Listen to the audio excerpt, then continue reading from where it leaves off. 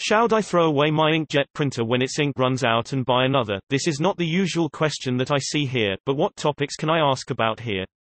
Says, personal finance and money stack exchange is for people who want to be financially literate, find ways to save money. So, in my question asking for a cheap printer, I say imagine that, as usual, it will come with half cartridges. But, frankly, I am coming to see that buying a new printer is cheaper than buying ink, so will probably continue to do so in the future.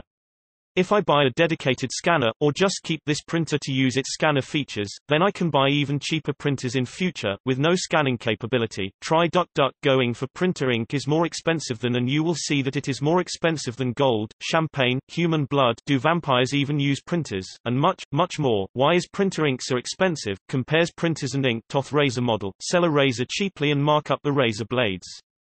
Rather than making a one-time profit on the razor, you'll make continuing profit as the customer keeps buying razor blade replacements, or ink. In this case, I could go on, but you get the picture and are probably well aware of it in any case. My question is, morality of scrapping working printers aside, on a cost basis, am I better off buying a new printer every time the ink runs out on my current one?